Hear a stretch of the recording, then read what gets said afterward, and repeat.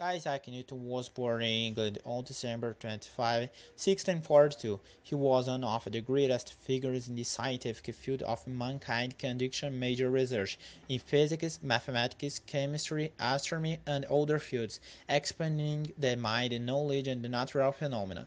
During his 18 years old, Newton had joined Cambridge University and became friends with a teacher who stimulated his training in mathematics.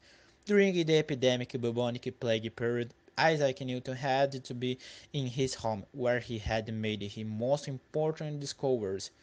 Newton's discoveries contributed significantly to biomechanics, such as the movement laws and the gravitation law, which became pillars for others to develop formulas that explain the biomechanical body's behavior.